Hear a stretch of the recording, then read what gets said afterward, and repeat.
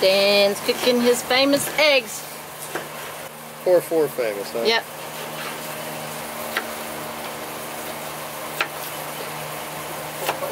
Famous eggs. Frugal, she's overseeing Dan making his famous eggs. I'm watching this induction stove is what I'm watching. She's overseeing Frugal. Who's overseeing Dan. And you're overseeing all of us. Correct. So we should have breakfast soon. We're all working so hard. Yes. This is teamwork. Especially me. I'm working so hard. Vicky's thinking about taking a nap. Listen to the goodness. Listen to the goodness.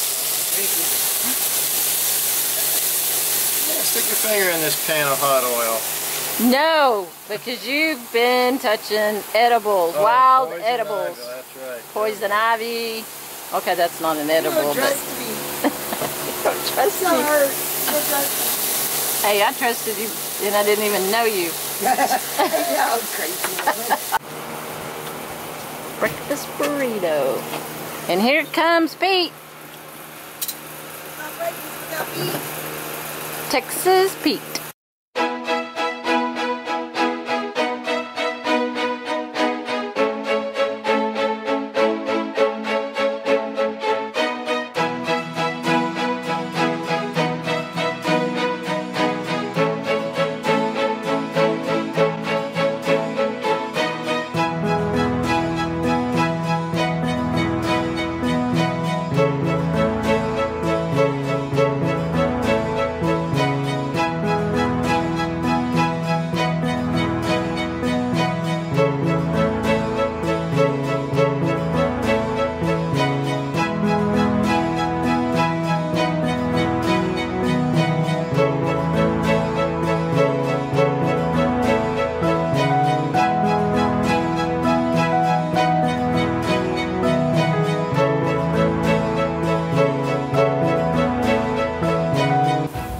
Sitting next to the sprinkler. It's hot out here. It's lovely in here. Yeah. Great idea. Oh, I'm actually getting a little chill.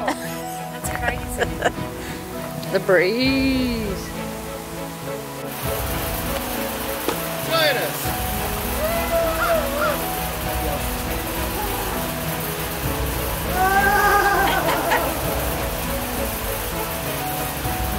This is the way you cool off. Weather in Texas. Man, it's looking like a sucker.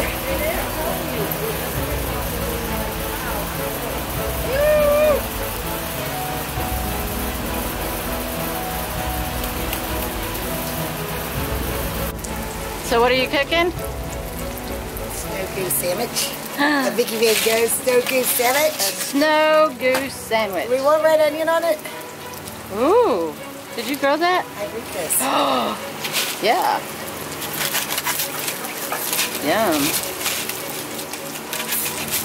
Snow goose sandwich. It's like chicken fried snow goose. Chicken fried? Yeah.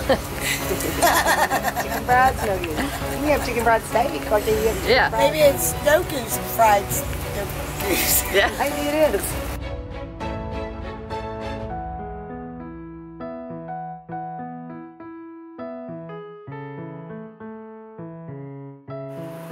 Just a swinging. Now for our annual report here on the ant situation, live from Lola. Alright, so this is the ant report for North Texas 2018. So, yeah, they're not attracted to ordinary ant baits, are not controlled by over-the-counter pesticides, and are harder to fully exterminate than many other species because their colonies have multiple queens. In 2014, that's how new these guys are, it was discovered that the ant produces and covers itself with formic acid as an antidote to the fire ant's venom. It's the first known example of an insect being able to neutralize another insect's venom. Colonies have multiple queens, which contributes to their survival. Well, great. Yeah. So, Fire kill? Lost on Land again is telling me this because my camper has been overran by these ants. Number one, the place that they have attacked is Sammy Joe's Food. So I don't want to use any pesticides, so I am using right now some Lysol spray to spray it down and wipe it down. And Vicky suggested vinegar, so I'm going to try that next. Oh no, now there's an issue. Now, Another news issue. break, now there's an issue. Lola? Not to be confused with the longhorn crazy ant What? or the yellow crazy ant. Okay, well, what crazy ant do I have? I think these are the raspberries. Tell I me have what color ras- they are. What color?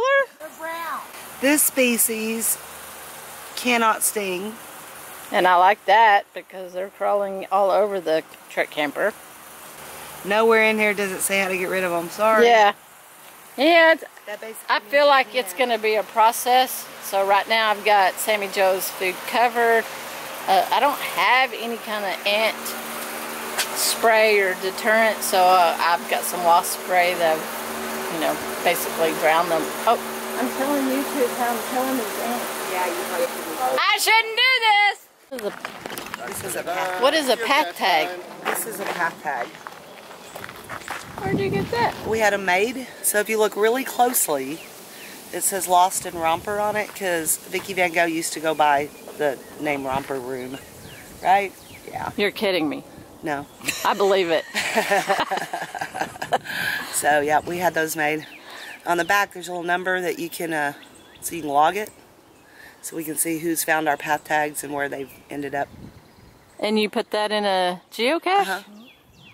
So almost all the state parks sell them for that specific state park, and it'll have like a picture on it and tell you what state park it was. Found a geocache. That's cool. It's like a railroad tie. Uh-huh. Railroad spike, yeah. Cool. Frugal, RVer. Of thorns in Texas. Some have these little tendrils and the thorns, and others just have the thorns. These little tendrils are edible. Really? Want to try one? No. You want me to try one? Yeah.